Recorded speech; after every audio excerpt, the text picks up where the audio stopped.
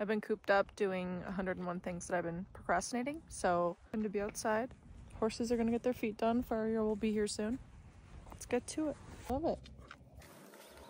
Got adjusted by the chiropractor yesterday, and Goose was in heaven.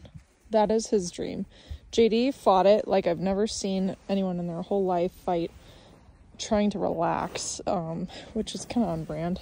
Really starting to thaw, so pretty soon I'll be dry loading the kids in there, and they'll need to fix up this pivot a little bit.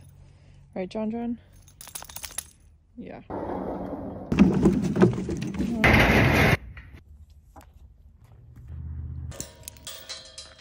Come on, go inside. Anklet.